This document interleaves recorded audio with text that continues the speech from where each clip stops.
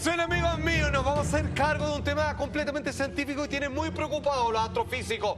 Dicen ellos, ¿cuáles serían las catastróficas consecuencias para nuestro planeta Tierra si uno de nuestros planetas vecinos se sale de su órbita? ¿Podría colisionar con nuestro planeta? Absolutamente, la respuesta es sí. Atención. There is still a possibility of a little bit of chaos in the future. In the future, the gravitational pull of the planets on each other will gradually disrupt their orbits. Perhaps over the billions of years, the planets will jostle each other in this gravitational way, so that eventually two of the planets will come close to each other. When that happens, and it will, those two planets will engage in a sort of do-si-do, flinging one or the other of them, maybe both, into wild orbits, perhaps ejecting one or both of them from the solar system. En estricto rigor son varios los planetas vecinos, cercanos a la Tierra, que caen en la candidatura de poder salirse de su órbita y finalmente colisionar con nuestro planeta. En este documental, El fin del mundo, impacto entre planetas, hablando respecto solo a los que se ubican en el sistema solar, dicen los expertos, en el futuro la gravedad empujará y gradualmente quebrantará la órbita de los otros planetas, provocando que los planetas choquen entre sí. Por supuesto, a partir de este fenómeno, la Tierra, por ninguna duda, es imposible que logre quedar ilesa al respecto. Vamos entendiendo un poco la cosmogonía respecto a la conformación del sistema solar, señor director. Tenemos un apoyo donde muestra que el planeta más cercano al Sol, el más pequeño es Mercurio, le sigue Venus, el planeta del amor para algunos, estamos nosotros, que por la distancia que está del Sol, es el planeta que más posibilidades tiene y nosotros somos la prueba de albergar vida. Luego viene Marte, el cinturón de asteroides, Júpiter, Saturno y ya los exoplanetas que son Urano, Neptuno y Plutón, que de vez en cuando lo sacan como categoría de planeta y después lo vuelven a colocar. Atención, aunque ustedes no lo crean, son Júpiter, que si no lo saben, es un segundo sol que no llegó a ser tal en nuestro sistema solar. Nosotros teníamos un sistema binario, podríamos haber tenido dos soles, claro que la Tierra no podría haber existido como la conocemos, y Mercurio, los dos planetas principales candidatos a salirse de sus órbitas. Atención, ¿por qué hablamos del planeta Mercurio? Porque según los científicos, dado su cercanía con nuestro astro rey, podría obviamente, dado que la gravitación empuja más fuerte sobre él, poder sacarlo de su órbita y obviamente la Tierra podría verse inmediatamente en peligro con uno de los más pequeños planetas del sistema solar, pero para nosotros la Tierra, el más peligroso a su entender. Hagamos una comparación, amigos míos, de qué tipo de planeta estamos hablando cuando nos referimos a Mercurio y haciendo un paralelo con la Tierra. Ese es el tamaño real, colocándolos obviamente uno al lado del otro. Un comparativo ahí. Absolutamente. Mercurio tiene un diámetro de 2.400 kilómetros. Un año para él son 115 días. Aquí viene lo lindo, dado su cercanía al Sol, la temperatura durante el día, durante el cenit, llega a los 350 grados Celsius. Wow. Y de noche baja un poco, llegando solo a los 117 grados Celsius. Nada puede vivir ahí, por supuesto. Es un desierto incandescente. En tanto la Tierra, el diámetro son 6.000 kilómetros aproximadamente de diámetro y ya sabemos lo que dura un año, además de las 24 horas cada día en su rotación. Claro. Amigos míos, entendamos por qué ese pequeño planeta de color amarillento que está al lado de la izquierda de su pantalla podría significar el máximo peligro en los próximos años respecto a que la gravitación que influye al Sol y el resto de los planetas, porque la verdad es que cada planeta ubicado con el tamaño que tiene ha conformado este equilibrio, con una especie de una cadena perfecta. Una danza en donde cada uno empuja y mantiene a cada planeta en su lugar, hasta que uno obviamente modifique su órbita, que comiencen a correrse todo y puede quedar la debacle. Atención, ¿por qué Mercurio particularmente nos preocupa? Por lo siguiente. Atención, los trastornos, dice el astrónomo de la Universidad de California, Gregory Loughlin, los trastornos de la órbita de Mercurio podrían provocar que todos los planetas, como decíamos, se sale uno, se viene esto como un efecto dominó, choquen entre sí, generando la extinción de nuestro sistema solar, entendiendo que esto es un proceso que dura años, pero que claramente las consecuencias se verían prácticamente inmediatas en la Tierra, porque comienza a haber una variabilidad en las estaciones, en los sistemas de rotación y un largo etcétera. Estefi, amiga mía. Entonces lo que tengo entendido es que los otros planetas se van a empezar a acercar a Mercurio. No. Sí, mira, es que pasa, la gravedad lo que intenta el Sol es atraerlos así. Claro. Sin embargo, existe una gravedad que cada cada planeta genera sobre el resto. Claro. Júpiter es tan grande, digamos, tiene un grado de densidad de presencia que la Tierra se ve tan atraída hacia Júpiter como el Sol, por ejemplo. Perfecto. Pero si Mercurio desaparece de su órbita, la fuerza del Sol comienza a ser más fuerte sobre el resto. Más al Sol, la Tierra. Exacto, y el cinturón de asteroides, digamos, más allá del anillo de Van Halen, comenzaría también a traer y las lluvias de meteoritos estarían a la orden del día, amigos míos. Atención, ¿qué pasaría en la galaxia si los planetas comienzan a desorbitarse, a salirse de sus rieles? Tenemos obviamente una recreación que se hace cargo de aquello. Obviamente, algunos, los más pequeños, ojo, se verían los primeros afectados.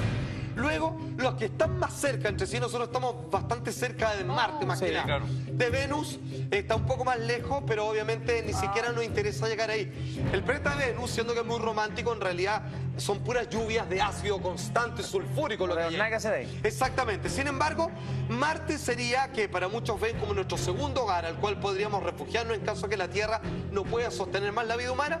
Sin embargo, serían los primeros planetas en acercarse.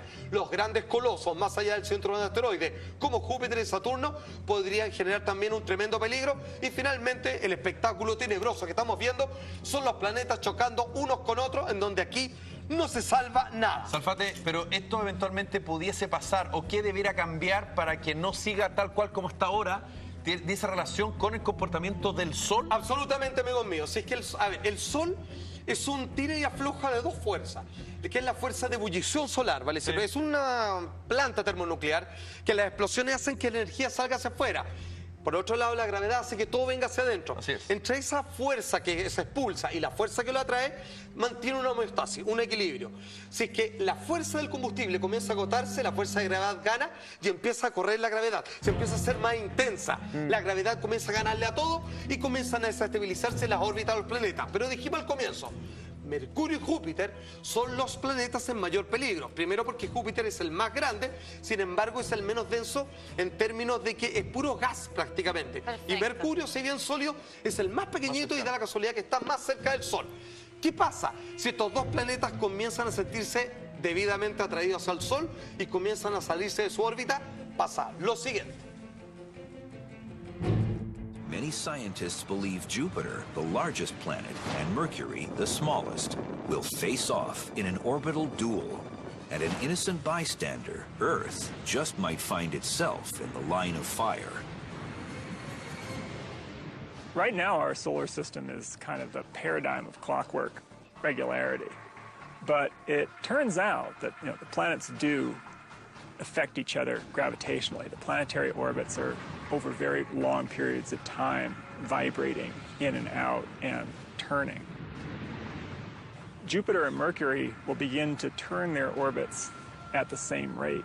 And if that happens, Mercury's orbit becomes progressively more eccentric. It becomes progressively more elongated until the point where at its far point from the Sun, it's actually crossing Venus's orbit. If Mercury's orbit ever gets to the situation where it's crossing Venus's orbit, then basically all hell can break loose. Una vez más, Gregory Loughlin, astrónomo de la Universidad de California, se hace presente y él lo que afirma es que científicos, él incluido, creen que Júpiter y Mercurio se enfrentarán en una doble órbita y que la Tierra podría encontrarse en la línea de fuego. De hecho, la Tierra está entre Mercurio y Júpiter, además de un par de otros planetas como es Venus y Marte, y que la Tierra podría encontrarse en la línea de fuego, vale decir, van a cambiar de carril y finalmente en su acercamiento se van a topar con la Tierra, en donde obviamente le van a pasar por encima como un tren le puede pasar a una lata de cerveza, siendo totalmente destruido nuestro planeta. Atención, en esta simulación gráfica se le preguntó a los computadores cómo sería en caso de que de los dos planetas, al acercarse, el primero en impactar probablemente al hacer una órbita más elíptica a Mercurio, sería el primero en pegarnos. Mercurio impactaría como primer planeta en este descarril orbital nuestro planeta Tierra. ¿Cómo sería la gráfica 3D? Después de todas las investigaciones que se hizo, brindaría un espectáculo más o menos así. Se acercarían demasiado, la Tierra, más grande que Mercurio, terminaría por atraerlo al alejarse del Sol, y lo que haría sería una explosión, donde las consecuencias han sido descritas de la siguiente manera. Primero, antes de que impacte, comenzaría a cambiar las marejadas, trayendo grandes tsunamis por todos lados del mundo. O sea, antes de que llegue a pegar, ya el daño está hecho. tsunami repartido, el daño está hecho. Muy bien. La corteza terrestre explotaría, expandiendo lavas, piedras volcánicas por todas partes del mundo, ni siquiera haría falta de que explotaran los volcanes.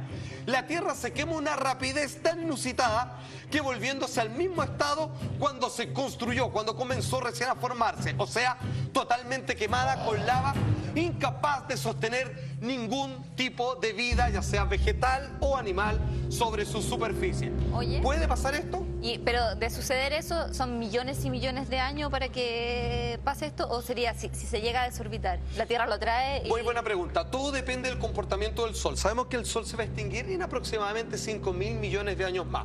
Pero las variaciones que tiene respecto a la tormenta solar puede acelerar ese proceso. Pero contestando específicamente su pregunta, sí, falta mucho tiempo. Pero finalmente puede que la Tierra no sucumba ante el poder del hombre, no sucumba antes que muera el Sol, sino que sea Mercurio, el heraldo de la muerte, que termina destruyendo. Va a ser igual complejo saber exactamente en el momento, porque como se va a modificar la órbita, tú puedes calcular ahora, por ejemplo, dónde está Mercurio respecto a la órbita de la Tierra. Exacto. Porque es más o menos el mismo siempre, Sí, claro. más o menos.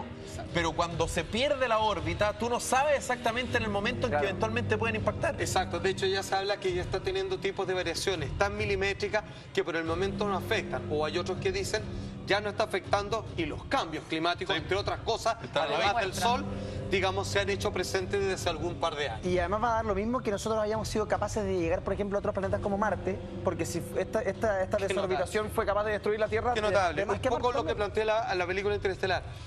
Marte está demasiado cerca como para que nos sirva como refugio. Tiene que ser claramente hasta sistemas solares más nuevos y que estén conformándose recién y que todavía tengan un proyecto de vida de miles de millones de años, porque si este se acaba, no va a haber planeta dentro de nuestro sistema solar que nos sirva como cabacha, como se dice Solo acá. demuestra lo insignificantes que somos. Exactamente, no somos nada, por lo mismo, mucha humildad y a cuidar lo poco que tenemos, lo poco que vamos dejando en este planeta. Ahí está, amigos míos.